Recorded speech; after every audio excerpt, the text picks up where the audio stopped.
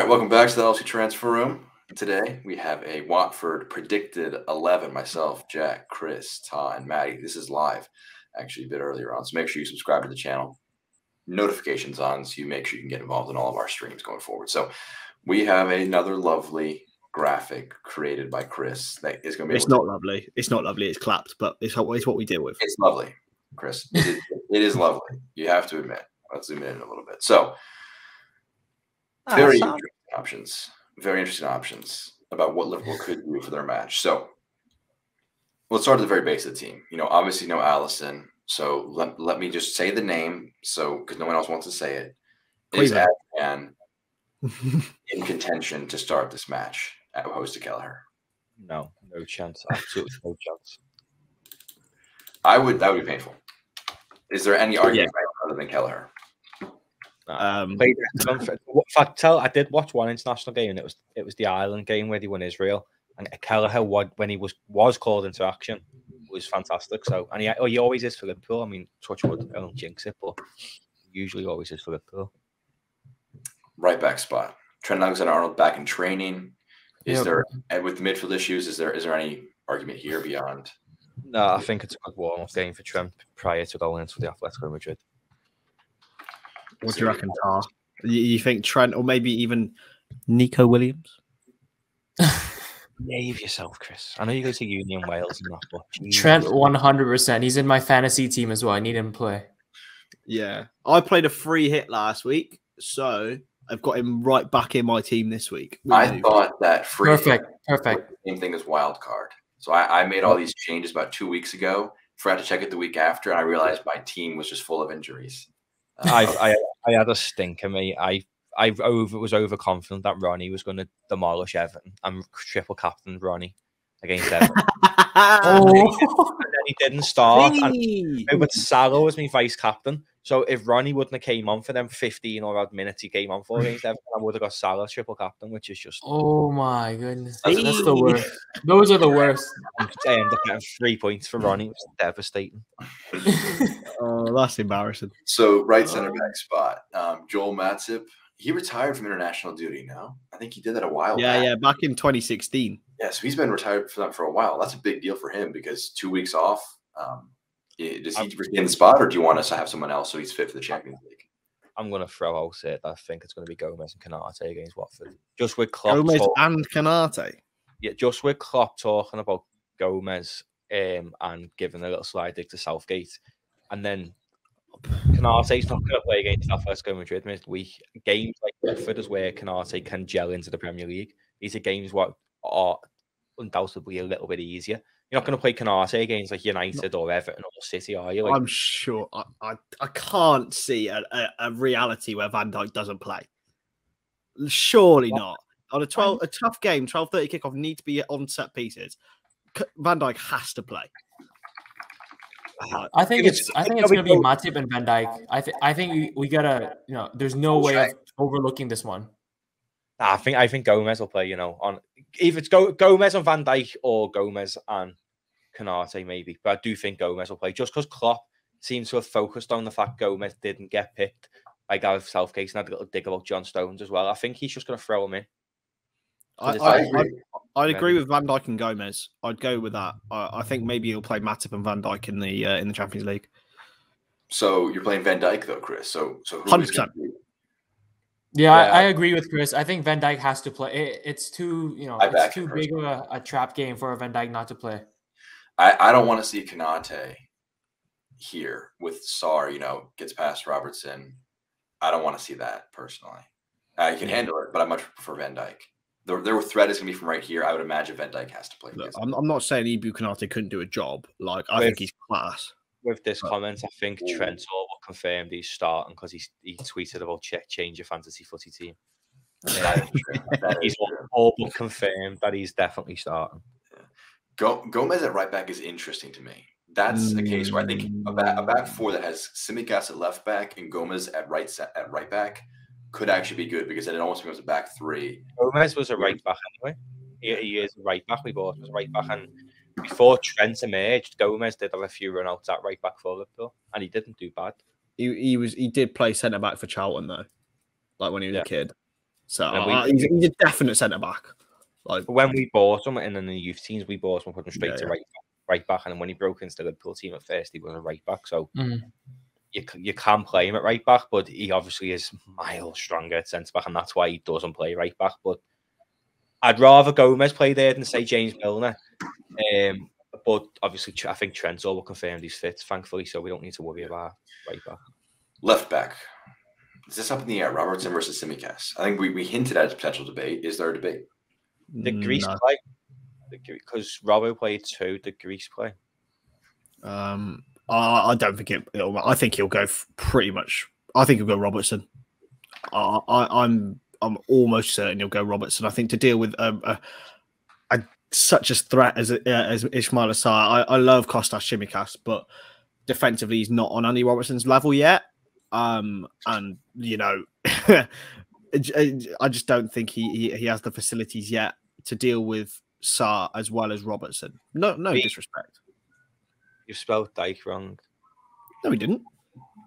That's right. That looks proper wrong. I know what you're saying. Where sometimes things just look wrong. I'm 99. Yeah, DIJK is right. It's because on the back of Van Dijk's jersey, he always put Virgil. Right? Is that why? Yeah, I rarely see it like written out like that as well. And I agree with the defense. I think we won't change too much actually because we're changing so much in midfield. That's true. Actually, you do want stability in some places, so let's get in that midfield debate. Who's in the 6th spot? Is it Henderson? Is it Milner? Is it who else could play there? Oh, what do you reckon, mate? I think he goes Milner for this one. In the 6th, I agree with that. Yeah, I agree with that. I think. Just a safety option. You know, returning from international game. So yeah, why not? He's been there for 2 weeks. Do you put Milner at the 6 or Henderson at the 6 and then play either one of them on the right hand side? I think I'd put Milner in. Hendo was the 6 and Milner on the right hand side. You know, because so many times this season Jordan Henderson has not covered for Trent. So there's been a few times where teams have hit us on the counter and people on Twitter have been like, Trent's at fault there. And Trent isn't at fault. The way Liverpool attack corners and stuff is if Trent goes forward, Robbo stays back. If Robbo goes forward, Trent stays back. It's just how it works, the system.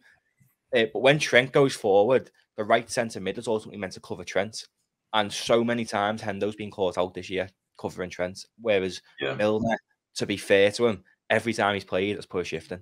And I do think if he played on the right side, he'd probably cover Trent going forward more than what Hendo has been this season. And the question that I would ask then, would you not have Milner at left centre mid to help with the issue of Sarr? No, I think Andy Robertson's quite capable enough to deal with Ismail Sarr.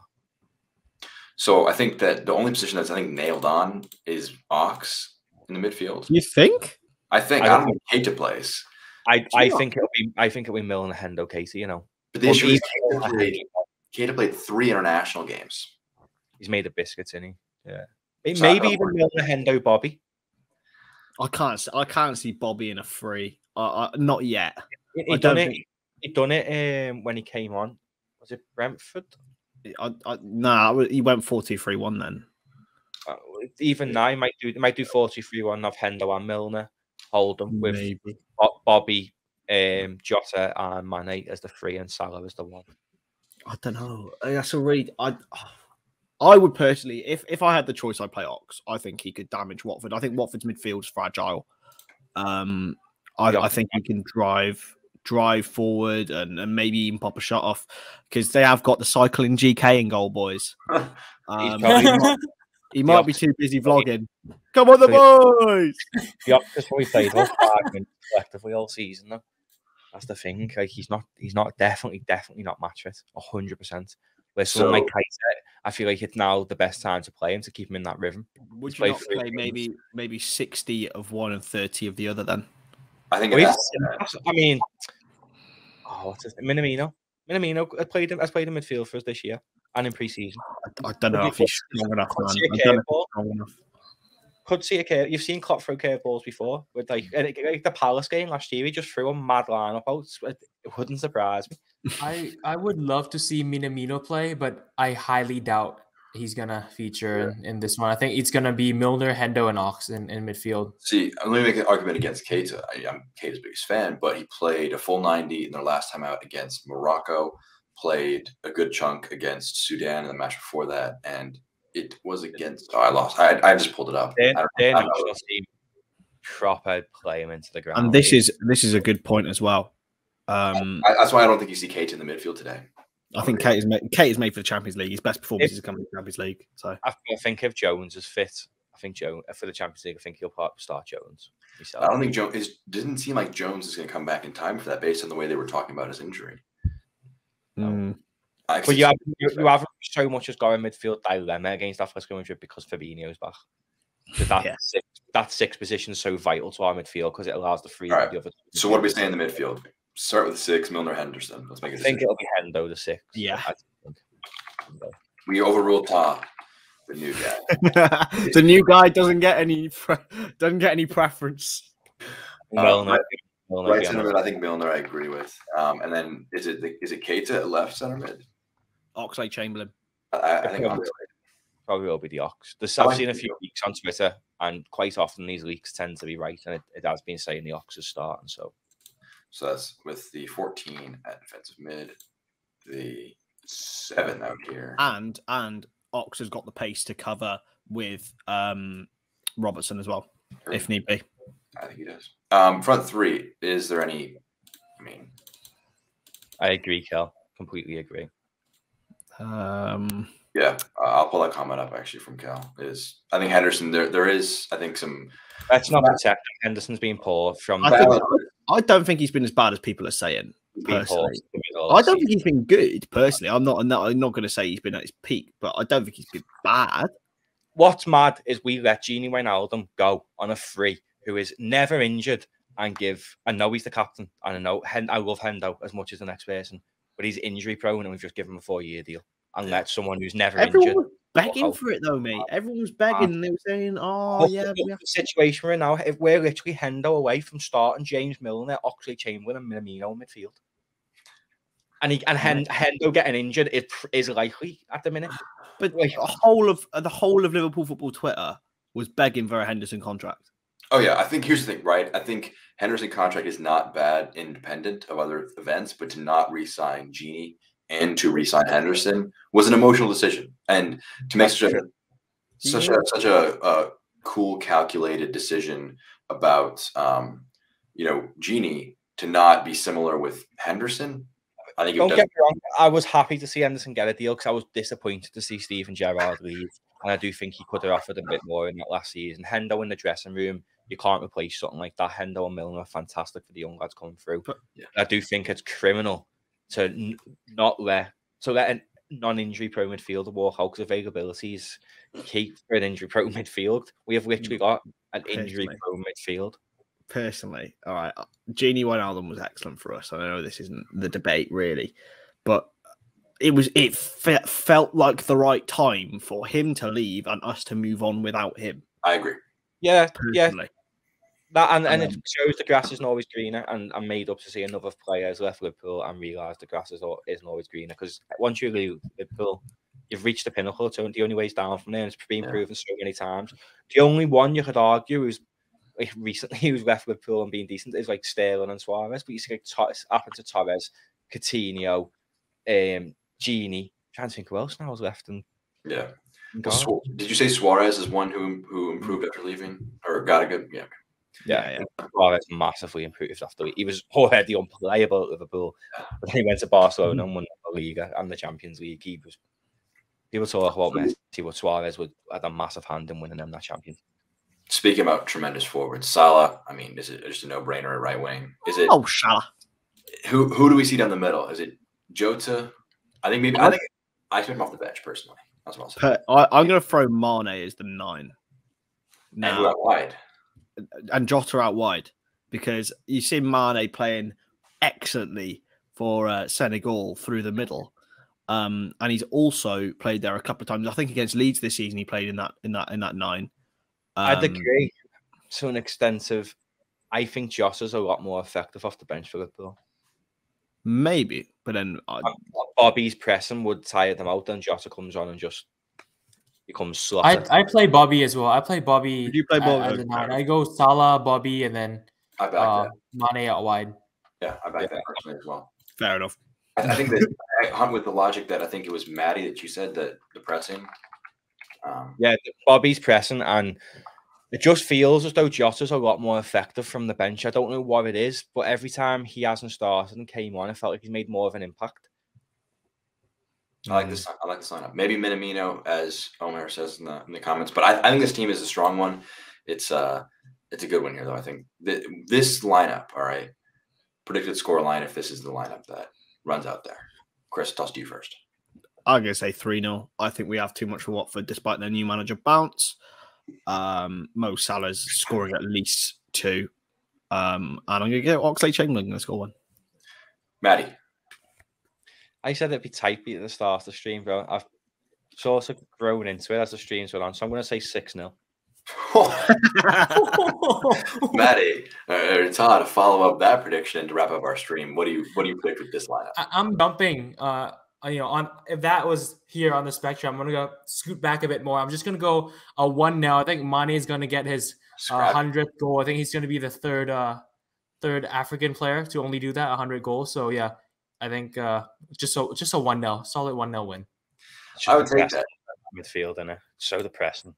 Yeah, that midfield won 3-0 against Man City in a Champions League quarter final. That's all I'm saying. 3 years ago. 3 years ago. That was before. Back from international football. Come on, just let's get back in the groove of things. This is Brexit, boys. All right, English midfields only. Well, that's our predicted lineup. Let us know yours in the comments down below. Thank you, everyone, for tuned in live and who tuned into the video here today. That's going to do it for our content for the LFC Transfer Room. For Chris, Ta, myself, Jack, and Matty, that was a terrible ordering of that. Have a good rest of your day, and go Liverpool against Watford.